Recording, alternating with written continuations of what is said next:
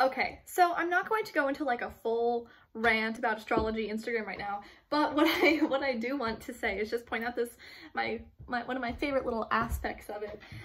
You'll see like one of those posts that's like divided up into two sides, and so one of them is like crazy and goofy and silly and wild, and the other side is like calm and collected and serene.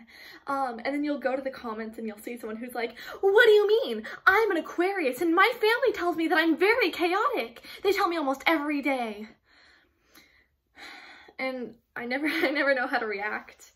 But thankfully it's the internet, so I don't have to react. I can just kind of move on.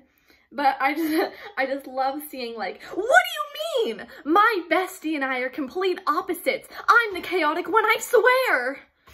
Thanks for listening.